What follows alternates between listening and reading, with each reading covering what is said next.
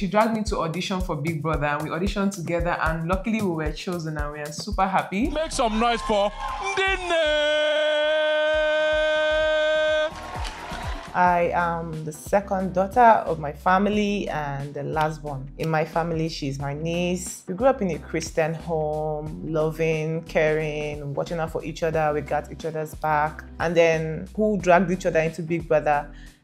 I dragged her into it. I've always wanted to go to Big Brother. I've been auditioning every year for 8 years. This year, I think she's my good luck charm. Same thing, I came from a Christian background. Your typical Nigerian family, I would say. We have 4 and I'm the only girl. And this is my aunt. Just like she said, she dragged me to audition for Big Brother and we auditioned together and luckily we were chosen and we are super happy.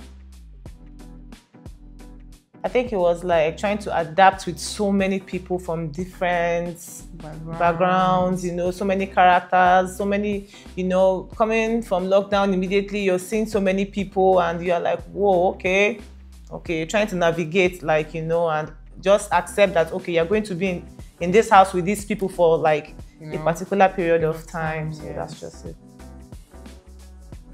Nobody's perfect. Once in a while, we step on each other's toes, but we just know how to get back together. And every issue, every misunderstanding that we had, although not really so much like that, it's actually made us grow fonder of each other, and the bond grew stronger. Just regular everyday, just family wahala and all that. Just living together in a house wahala. So nothing serious.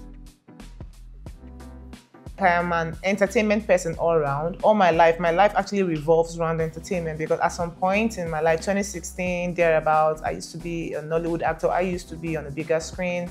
I still have a couple of movies that I've featured in, streaming on Netflix and all that, YouTube and all that. So I need to be projected. I just want you all to see me. So that's why I felt like Big Brother is going to be a big platform for me to do that. So that's why I kept on auditioning and voila, we're here. I actually considered him as a friend. Yes, I considered him as a friend in the house. We even had our own handshake, although he had handshakes with almost everybody, but at least we had that bond.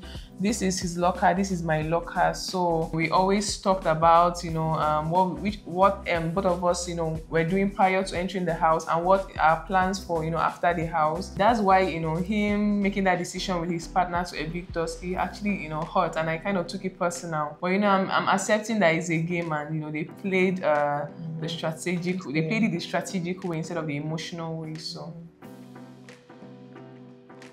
a lot of people in the house are just as old as she is. Like Chinwe is 31 too. I think Ruti is also 31. So I don't know why that the age factor is such a huge deal. But at the end of the day, I actually don't care, honestly. I don't care. It's not something I'm really bothered about.